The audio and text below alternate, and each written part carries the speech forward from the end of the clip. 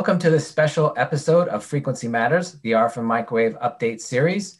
I'm Pat Hindle, and I'm here with Tim Kirstein, Product Marketing Manager at Skyworks Solutions. Tim is involved in many products, but today we wanted to cover the application of high-power, fail-safe switches for cellular infrastructure and the high-performance products that Skyworks is offering in this area. So Tim, what is the importance of the high-power, fail-safe switches in the cellular infrastructure market, and what specific architectures are they used in? Yeah, so high power fail-safe switches are very important for TDD systems, including macro and massive MIMO.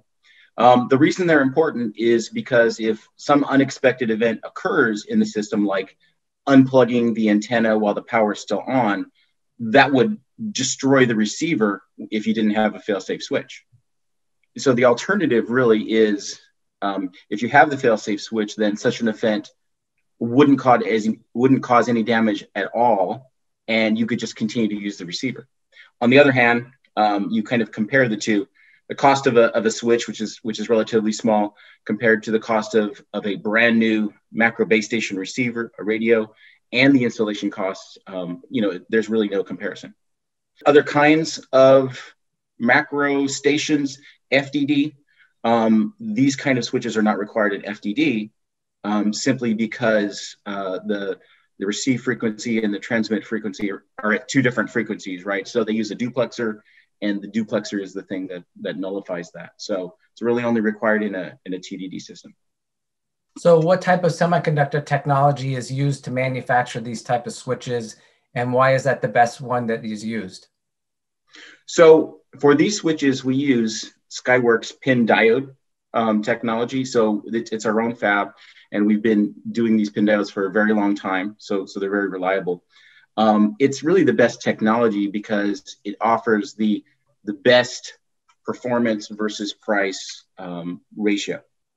So when I think about what's important for a switch, you think about the power rating, you think about the temperature rating, you think about the reliability, the loss, the relative size, relative cost, and these switches really are well suited for all of those things.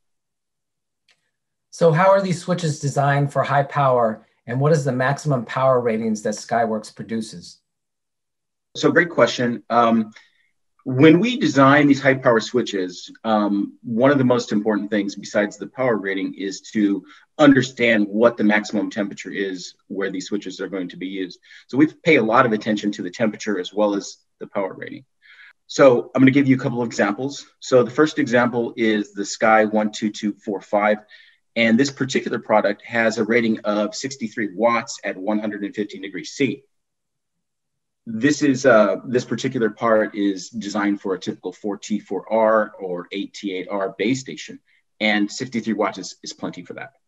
On the other hand, our higher power switches like the Sky 12248 or Sky 12255, they're designed for a lot higher. So for example, the highest power switch, the 12255, this particular product has a rating of 160 watts at 115 degrees C. So it's really intended more for a 2T2R or some DAS applications. And I want to add one more thing about the first part I said. So the 12245, it has this really nice feature that I'm very proud of, where it integrates the controller as well as the voltage booster, and therefore reduces the customer's complexity in bill of materials and cost. So you mentioned the integration. So why are they offered with and without the integrated controllers and the voltage boosters? So great question. So the 12245, as I mentioned, has these things integrated. It's a super feature because every pin diode based switch requires a controller and requires a high voltage source. But because of this particular product, we integrated it just simply makes the customer design that much more straightforward. With the other two products, the integrated voltage booster and controller are not there. And we did this because we wanted to keep the controller cooler. These are much higher power switches. So we kept it separated on purpose because we wanted to keep it cooler for reliability purposes. Well, you have quite the broad offering. What do you see as the future developments in this area?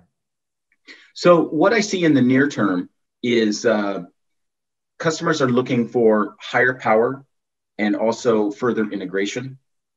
From a power perspective, in the near term, we see 200 watts as being kind of the next step. Potentially in the far future, we're saying up to 320 watts.